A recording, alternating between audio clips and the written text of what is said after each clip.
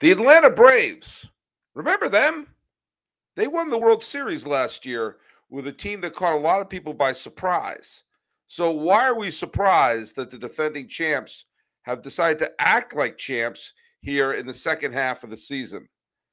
Everyone was putting them out as just another wild card team, and now they may have a shot to be the first National League team to win back-to-back World Series titles since the Big Red Machine. Jake Mastroianni of Locked On Braves is here. Guess what? We're going to do Locked On MLB.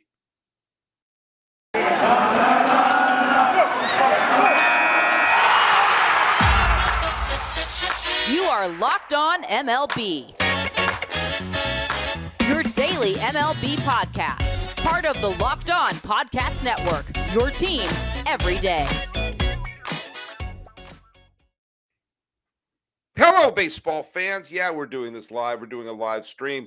Those of you who are going to join on, feel free to chat along, and welcome to Locked On MLB, part of the Locked On Podcast Network, where it's your team every day.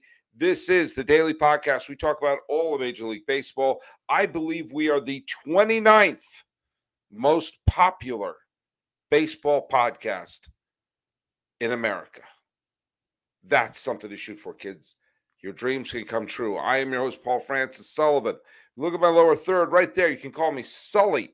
I am an Emmy-nominated television producer, and I've also been a writer, a filmmaker, and an actor, comedian, a teacher, done all sorts of crazy stuff. And for the last decade, I have been a baseball podcaster. And I've been here now for 4 seasons on the Locked On Podcast Network. And you can follow us at Locked On MLB Pods. Thanks so much for making us your first listen. And Locked On MLB Pods is for Instagram and for Twitter. My personal account, I'm your pal Sully. I'm at Sully Baseball on Twitter, Sully Baseball Podcast on Instagram. So, yeah, the Atlanta Braves at the beginning of August got their butts handed to them by the New York Metropolitans. And it looked like the script had been written. The Mets were the dominating team, and the Braves, the defending World Series champs, were going to be a wild card team. That's nice. You feel good about yourselves. Well, since then, the Braves are on a rampage. Now, as we're recording this, they're battling the Oakland A's out in Oakland in front of friends and family. But the Braves are making a real run, not at a wild card, and not just to win a division title, but to have home field advantage in the division series and maybe have one of the most healthy teams in the playoffs. Jake Mastroianni is the host of Locked On Braves, has been a guest on here before, but it's been too long. So I'm very happy to have you back, and we're going to talk a little bit about Braves baseball. How you doing, Jake? Yeah, doing great, Sully. Thanks for having me on. Definitely a good time to do so. The Braves playing some good baseball right now. Yeah, I think I only have you on when the Braves are doing well. I don't know what that says about how I run this podcast here, but I like to do things like I've done this many times where I take a peek at where we were a month or so ago. So this show is, we're recording this in the evening of the 6th of September. Let's go back a month. August 7th, the Jacob deGrom beat Spencer Strider, and the Mets, I believe, pulled off the sweep of the 4 out of 5. Or 4 out of 5. That's right, 4 out of 5. Either way, it was a pretty decisive statement. The Mets were 5.5 games behind the Los Angeles Dodgers for the top spot in the National League, but the Mets had established a 6.5 game lead over the Braves. Wasn't their biggest lead, but with a few months to go and the Jacob deGrom added to the Mets, it looked like, all right, wild card time for the Braves.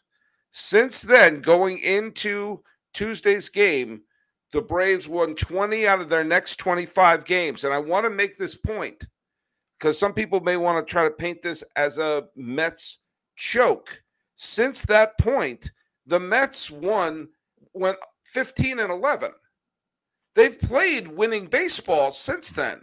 When you establish a 6-game lead and then play winning baseball, you don't think you're suddenly going to see a lead fold, but it's only because the Braves don't lose.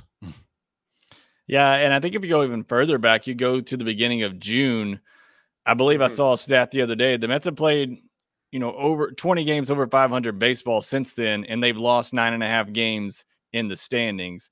That's just how well the Braves have played really over the last several months. But you bring up that series at Citi Field where the Braves lost 4 or 5, and honestly, were just outplayed in every way by the Mets in that series. And I think it really was a wake-up call. I think the Braves were playing scared for whatever reason, even though, like you begun the show saying, these are the defending champs. And, lest we forget, they did win the World Series last year. And I really think that did kind of wake them up to say, hey, if you're going to do this again, you're going to repeat, you need to start playing like champions. And they looked really bad, in a lot of games against the Mets, not just beginning of August, but a series before that. And then they really kind of went on a tear. Like you said, the Mets came to Atlanta a little over a week later, and the Braves won 3 of 4 against them to really get back in this race and give themselves a chance. But honestly, yeah, I mean, the Mets are a good team. They are playing great baseball. They're a really good team. The Braves have just really been playing unbelievably well since the beginning of June. I'm going to bring up a year. I'm just going to turn back the Wayback Machine to 1993 when the Braves were stupidly part of the National League West. I think it was the last year they were part of the National League West, and that was the year when they had the great run with the Giants. A lot to paint the Giants choking away a 10-game lead in well, they had a 10-game lead in late July, and the Braves acquired Fred McGriff, and then they won the division on the final game of the season. From that moment, the Giants had a 10-game lead. The rest of the season, they played 11 games over 500. They played 585 ball that year down the stretch. And I'm just going to use my my illustrious calculator here, and I will let you know that. Hold on, I should have had my calculator already out. Forgive me, this is bad production quality here. A 585 winning percentage is playing the equivalent of a 94 win season after having a 10-game lead. And the Braves went 49-16. So that wasn't a choke by the Giants. That was the Braves just played in a rampage. And I think there's a similar thing going on with this team. I do not think the Mets are choking. I do not think the Mets are collapsing. I just think the Braves are playing at an unbelievable clip, and they seem to have remembered who they are. And that is going to probably have a lot of Met fans pull their hair out. But heck, that's how you defend a title. Yeah, I mean, look, and you have to, like I said, at some point you got to wake up and remember who you are and that you are the Braves, you are the defending champions. That said, I just said it. I believe the Mets are a very good team. One of the best teams in all of baseball, up there with the Dodgers and Astros and Braves and Yankees or whoever. But if the Mets do blow this at the end, I think it has to be considered a choke just because of the schedule they have in September. Now, up until this point, they're playing great baseball, but they have the weakest schedule in September. That's why I've been telling Braves fans, look, this is going to be a hard road to go through to come back and take over the Mets because their schedule in September is so easy. But I mean, to your point, Mets have played great baseball. The Braves have just been one step better. A lot of that has to do with the starting pitching. Max Fried's been unbelievable all year. Charlie Morton's been, kind of hit or miss, but Spencer Strider is one of the best stories in all of baseball, in my opinion. Kyle Wright having a breakout season as well. So for me, it's all about the starting pitching. We know the offense, 1 through 9 can hit home runs. They've also got great contributions from rookies like Michael Harris and Vaughn Grissom. So, I mean, they're getting it really, all up and down the roster. But for me, it's the starting pitching, particularly in those Mets series, that makes the difference. When the Mets were taking down the Braves, they were getting their starters out after 4 or 5 innings. And next time around, that series in Atlanta, they were able to go deeper in the games. And really, the Braves starting pitching has just gotten on a roll. Well, and I think one of the things that certainly happened with that Braves team after losing the final game with DeGrom on the mound is they had a boost of energy. I mean, it's absolutely, they've seen a big boost of energy. And it's almost like they had a Built Bar. And if you haven't tried Built Bar Puffs yet, you are depriving yourself of one of life's greatest joys. That may sound like hyperbole, but it's not. And there's a new flavor. Jake, are you ready for the new flavor? Settle down. It's indulgent cookie dough covered in chocolate. That's right. Built has done it again. Let me introduce you to the new favorite cookie dough chunk puff. Say that 3 times fast and have a light and chewy texture. They got real cookie dough chunks, and of course, they're covered 100% real chocolate. All the joys of eating cookie dough without that hassle of making it. You know how long it takes to make cookie dough, the hours and hours it takes to make cookie dough? Well, forget about it. Built.com has circumvented that, and they've made it healthy for you. That's what most of us would ask a genie for cookie dough that's healthy for you. It's only 160 calories. They've got a whopping 15 grams of protein in each bar. Run to Built.com to snag a box for you, your family, your loved ones, or you can just hoard them all for yourselves and be greedy. Like all Built bars, the new cookie dough chunk puff is covered 100% real chocolate. That means they're healthy and tasty. Chocolate-covered cookie dough with a light, fluffy texture. Mwah! What's great about Built bars is that all their bars are made with collagen protein. Did you know that, Jake? I did know that. No, look at that. That's your body absorbs that more efficiently. Provides tons of health benefits. Eat something that tastes good. It's good for you. You're going to love the new cookie dough chunk puff, whether you need a snack for your workout, a late night treat, or just want to grab a quick bite. Built is the perfect protein bar. They taste better than a candy bar. Ditch the calories, the fat, and the sugar. Grab yourself a Built bar and use promo code LOCKEDON15 when you go to Built.com and get 15% off your order. Use LOCKEDON15 at Built.com. Now, it's interesting that we're with Jake Mastroianni of Locked On Braves, in case someone is jumping into a podcast midway through. I'm not sure how you do that. But one of the interesting is, yes, these are the defending World Series champion Atlanta Braves. And yet, even there's a lot of people who are left over from the previous team, you have some people like Acuna was obviously injured on the World Series team last year. Matt Olson is new. Was William Contreras on the team last year? I can't remember.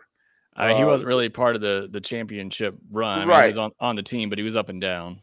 Yeah, I didn't. Yeah, so he's more of a contributor this year. Obviously, Fried and Wright and Morton were on the squad, but Spencer Strider has emerged as a legit Rookie of the Year candidate. And hey, is that Kenley Jansen on the team?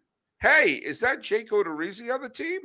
There's some other faces who weren't part of the team last year, and there's a slightly different feel. This doesn't feel like it's the same, necessarily the entire same cast. And I think for someone like Acuna, who watched the series from the bench, I'm sure being part of a team that wins it on the field is a heck of a motivation for him to push the Braves over the top. Yeah, it certainly is. And we talked about that coming into the year. You know, you get a new guy in Matt Olson coming to his hometown team, obviously taking over for Freddie Freeman is a huge task, but, you know, obviously wanting to be part of this winning culture and win a championship and bring a championship to, you know, his hometown in Atlanta. And then you got Acuna, like you said, wasn't part of that. And, you know, Acuna, you know, he wants to be part of it so bad and be such an impact player. He's really struggling coming back from that ACL injury. He said it himself, that the knee is hurting. He's just not fully there, but still, you know, 75% of Acuna is better than most players out there, and he's still contributing in big ways. But I talked about it a minute ago. It's really, you know, the rookies that have stepped up. Michael Harris, Vaughn Grissom, Spencer Strider, you know, just really doing big things. And then the emergence of Kyle Wright, who really broke onto the scene in the World Series, was kind of thrust in there after Charlie Morton broke his leg in Game 1 of the World Series.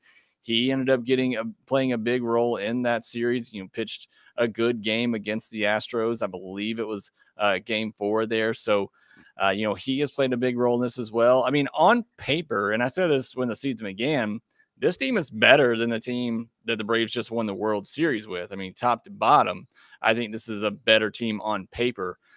So, you know, they're more than capable of winning the division, winning a World Series title. You got to get it done on the field. And I think that is a big motivating factor to have guys who either weren't big contributors, whether injury or just weren't part of the team last year. I think that, keeps that hunger going to win it again.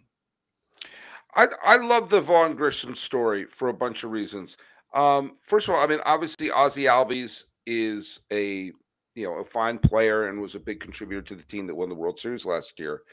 But I love it when a team reaches into their own system and finds the replacement from within. To me, there's something almost poetic about that. That there's, if I'm not mistaken, Grissom was in AA, and they just brought him up, and he's provided a spark for this team, and they haven't lost a step. In fact, they've probably played some of their best ball with Grissom in the starting lineup. And you're right. You kind of, you had some amazing contributions from obviously Jock Peterson and Eddie Rosario and Jorge Soler were the three unheralded pickups who became postseason heroes last year. But you're seeing the Harrises. You mentioned the Harris and Grissom. These are two guys who are under 22 years old, who are coming in and being plugged right into the system. Strider, I think, you look at Strider's numbers. I mean, he is definitely, if they win the division, he is almost certainly going to get a start in the division series.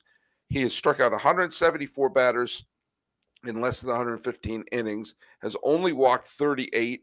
His ERA is 2.67. His whip is under 1. This is for a rookie, who was not at all, expected to be much of anything. I'm going to just say one thing.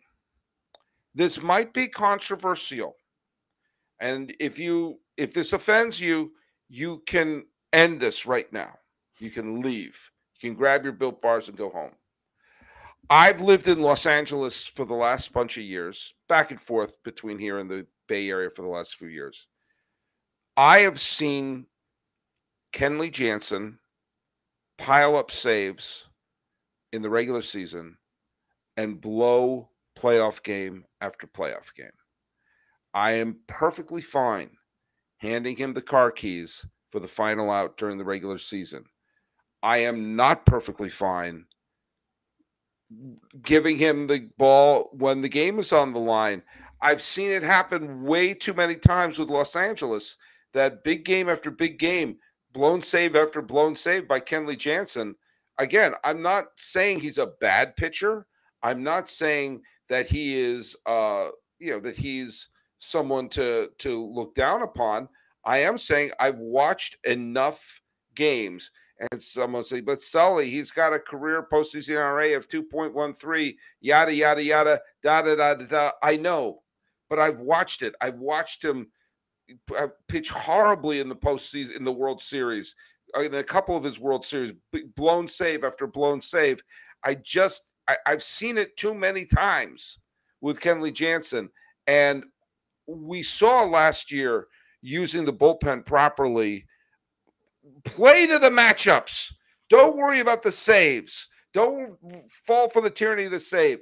I could just see him walking off the mound with his head down, a la Alejandro Pena. I can just see it happen again. And I'm begging you, if you want the Braves to win again, I'm not saying don't use them, just don't make it automatic. Yeah, I think Braves fans are starting to see that a little bit. He has really struggled here, particularly of late. I think he's blown a couple of saves in the past week alone. That kind of has Braves fans questioning, does he belong as the team's closer, particularly in one-run games. In one-run games, he has not been great. And a lot of that, it's a little bit of luck. But when a runner gets on, it's really been the walks. He's really struggled with walks the last 3 years now. His walk rate has gone up, and has a slow delivery to the plate. So a base runner is pretty much a double because you can steal on him so easily. And then you get a bloop hit, and next thing you know, the game is tied. So, Brian Snitker is loyal to a fault. He's going to continue to run Kenley Jansen out there and just hope that, the back of the baseball card plays out more often than not. But that's where I think it was big. The Braves went out and got Raisel Iglesias at the trade deadline. Thank you. He has that ability, and he has been really good since coming over to the Braves. And I would hope, if Kenley doesn't turn things around, that they do give Iglesias a shot to close some games, especially, in the postseason, obviously, when it matters the most. It's telling that in several postseason series, including the COVID World Series, that Dave Roberts turned to pitchers other than Kenley Jansen to close out big games, including the World Series and including the Game 5 that put him up 3-2 after Kenley Jansen blew the save the night before in the wild Arozarena stumbling home game. I'm not saying Kenley Jansen's a bad pitcher who should be benched. I'm just saying play to the matchups and don't play to loyalty. Raisel Iglesias has not been good. He's been fantastic since coming over. I mean, look at I know he's only pitched in about a dozen games, but he's been spectacular since coming over, and he's a talented pitcher. Matzik's a talented pitcher. Chavez is a talented pitcher. Minter's a talented pitcher. McHugh is a talent. They're all talented pitchers. Jansen as well. I'm just saying, don't automatically do it. Play to the situation. And trust me, Kenley Jansen's World Series ring he won when Julio Urias clinched the World Series in 2020, that ring feels just as good on his finger. So I'm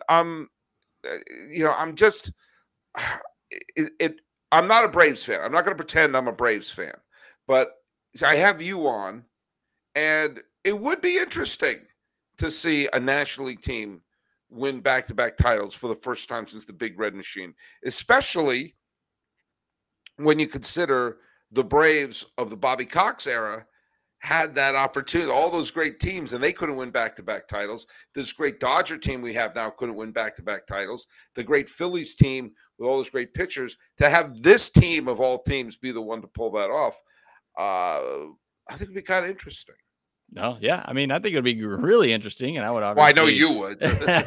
I would obviously love to see that. I think it would just solidify things. I mean, people, and just hearing you talk, I mean, it sounds like people really don't believe the Braves were the best team last year, and I can understand that, and I get that. They got hot at the right time, and I certainly understand that.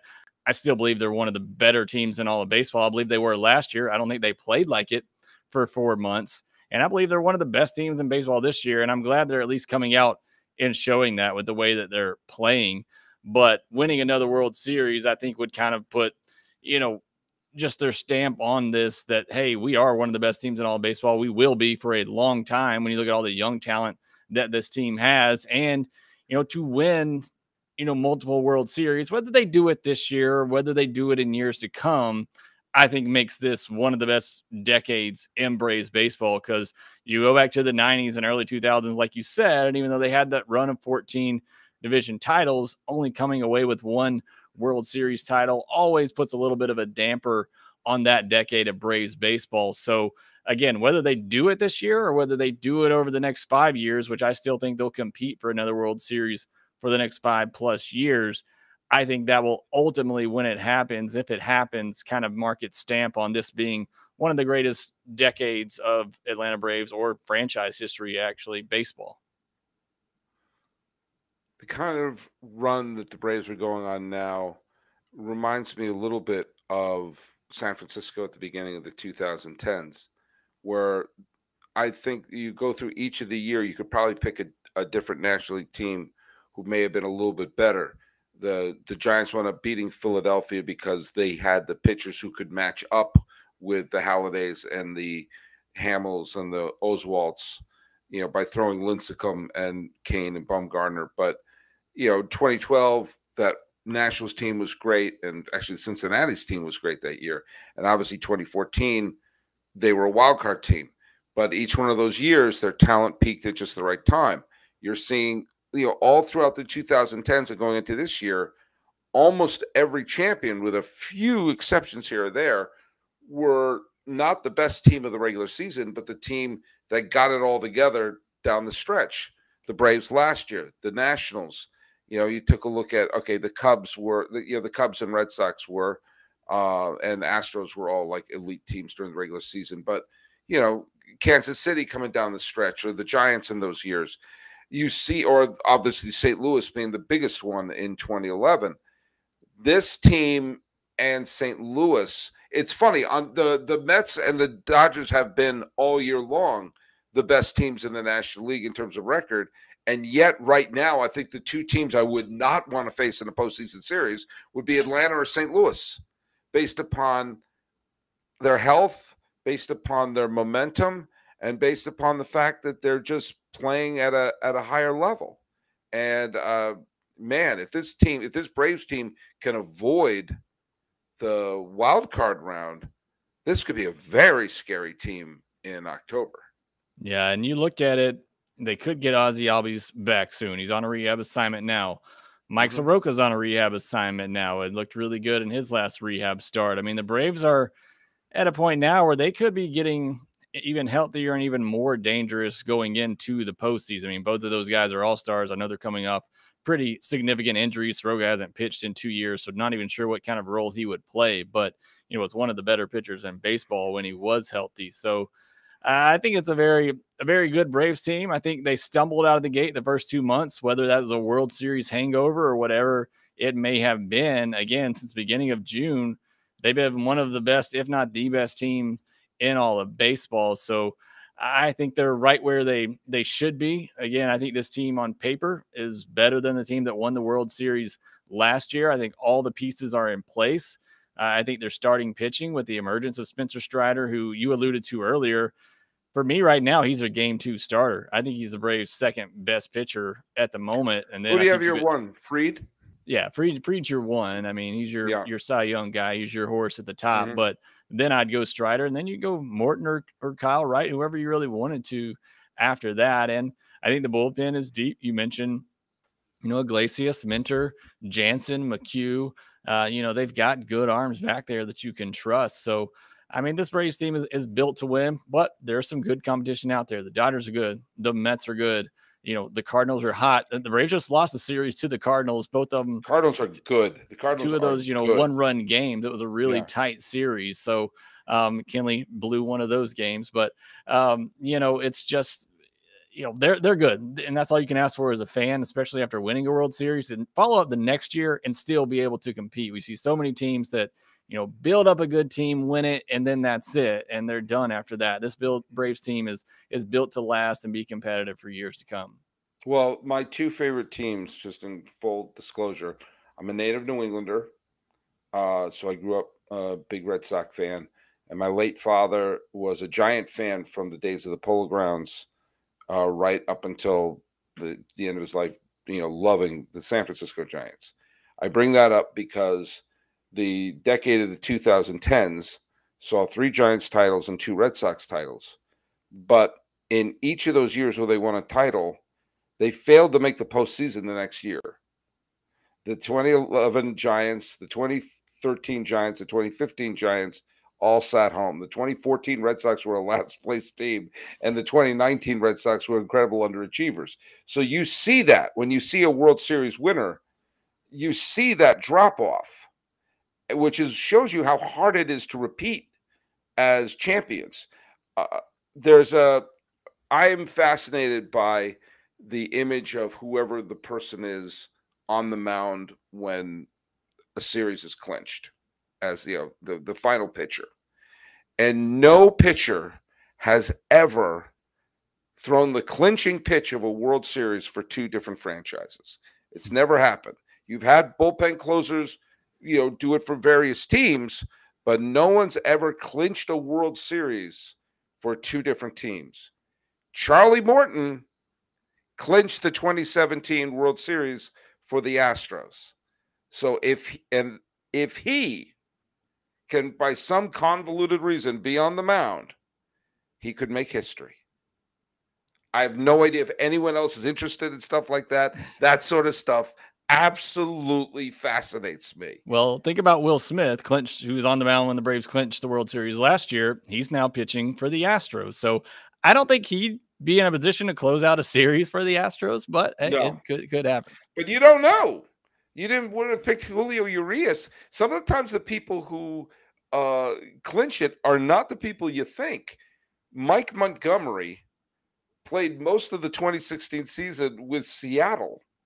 His first professional save was Game 7 of the 2016 World Series.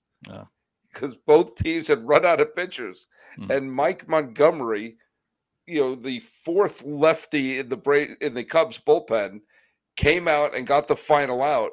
And that was career save, minor league and major league. Career save number 1 was Game 7 of the World Series for the Cubs. You don't always Chris Sale clinched it one year. Mike Timlin. Sometimes you get weird names being the guy on the mound. Again, I'm personally fascinated by this.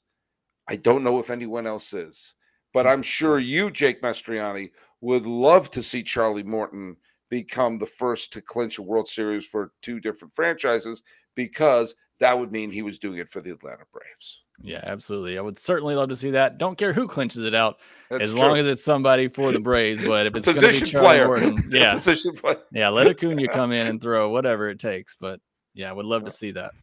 Who would you be happiest the most on this team? Acuna? Yeah, I think, or Matt Olson. I mean, to come over and take over a legendary type player and Freddie Freeman and fill those shoes and come in and bring a World Series title to Atlanta, I think that would be really cool. But I'd love it for Acuna as well. It ate at him not to be out there on the field. I mean, this is a guy that plays for the big moment, loves the big moment. To not able to be a part of that in the action, I know he's just dying to do that and be a part of it on the field. So certainly would love that for him. Let me ask you this last thing I want to ask you, because you're a big Braves guy. And Freddie Freeman was a Brave for many, many years, an MVP. And I have a thing. If you've played a decade with one team in the franchise era, then you don't know that team another year. If you've given 10 or more years, there you go. A decade with an MVP, your last image in that uniform is catching the final out of the World Series. I have no ill will or bad things to say about Freddie Freeman. The Braves gave up on him first. That they traded for Olson before Freddie Freeman signed with Los Angeles. But this is why I have to have a Braves insider on this. Okay. As an outsider, that whole thing just bewildered me. Like, did Freddie Freeman forget to take out the trash? Why are they so quick to step away from the Freddie Freeman? You have a much better perspective, and of course, Matt Olson has shown they haven't missed a step. What's your take of what was really going on there? Yeah, so look, if you read the way things played out, Alex Anthopoulos, made a strong offer, a final offer, and Freddie Freeman's agent said, hey, you either accept this or we walk away. He basically gave Alex Anthopoulos an ultimatum. Once that happened, Alex had to move on. I mean, with the lockout and everything, it was a short time frame before the season started. Alex had to move on. And once Freddie's agent gave Alex that ultimatum, and a deal wasn't made, then Alex had to move on. Turns out the offer that Alex made was just as good, if not better, than the offer that he ended up signing with the Dodgers. And I think Freddie Freeman's actions afterwards speak louder than anything. Freddie has since fired his agent. Freddie has since balled since coming back to Atlanta. He didn't want to leave. And by firing his agent, he didn't love the way things played out and the way his agent handled it. So, look, there's a lot of blame that you can place around. There's obviously some miscommunication.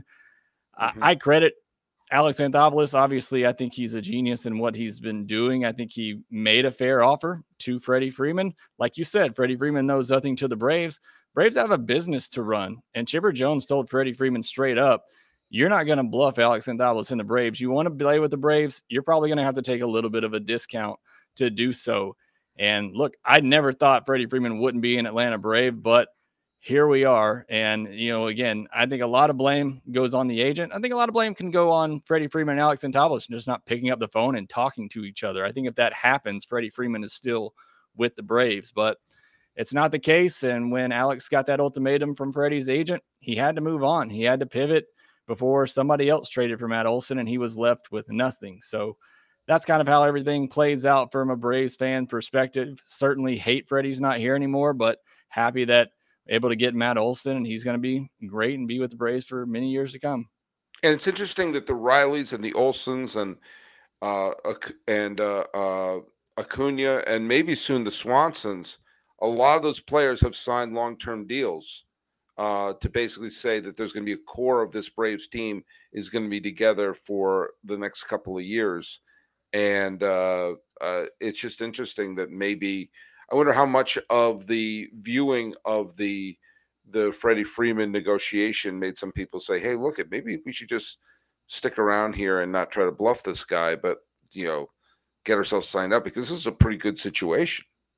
Yeah, no, for sure. That's kind of the thing I've talked about with some of my Braves fans is once Acuna got on board and you have a generational talent like that who's on board for a long time, and then you see them lock up an Ozzie Albies, and then guys want to be a part of that and be a part of that culture, then you win a World Series. And so that makes it even more so, we want to be a part of this franchise. We want to be a part of this culture. And look, all these deals, and the Braves have been criticized by it from outside, fans or fans of other teams, because a lot of these deals seem pretty team friendly. But, that's kind of the culture and environment you play in, and those players want to be a part of that. Now, it's going to be interesting with Dansby Swanson. He has the same agency as Freddie Freeman uses, and they haven't come to an agreement yet of any kind of deal. And Swanson, obviously having the best year of his career, could get a good contract in free agency. Braves just aren't a team that's going to overpay. And I go back, to what Chipper Jones told Freddie Freeman. You want to play for the Braves, you want to be part of this franchise, you might have to swallow your pride, take a little bit less than what you get elsewhere. But if you want to be a part of this franchise, you want to be a part of this winning core, this great young core they have, then that's what you got to do. Well, I'll tell you what you got to do, listeners out there. You got to listen to Jake Mastroianni and listen to his insights on his terrific show, which is called Locked On Braves. And hey, thanks so much for making Locked On MLB your first listen every day. Make Locked On Braves a second listen. And now your third listen, you should check out the Ultimate Pro Football Preview 2022. It's an 8-episode extravaganza to get you ready for the NFL season. The local team experts of the Locked On Podcast Network, plus a betting angle from Lee Sterling of Locked On Bets, all combining into one ultimate NFL preview.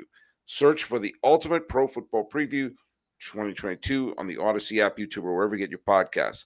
Jake Mastroianni, thanks so much for being part of the Locked On MLB podcast, this little Locked On MLB, Locked On Braves crossover. The game's not over in Oakland. It looks like the Falcons are playing the Raiders, except the one clue that's not happening is the Raiders now play in Las Vegas, and I keep forgetting that. But Jake Mastroianni, thanks so much for being part of the show. You can follow us at Locked On MLB Pods on Twitter and Instagram. I'm your pal Sully. I'm at Sully Baseball on Twitter, Sully Baseball Podcast on Instagram. Looking after the state of the champs with Jake Mastroianni. This has been Locked On MLB. I'm your host, Paul Francis Sullivan. Please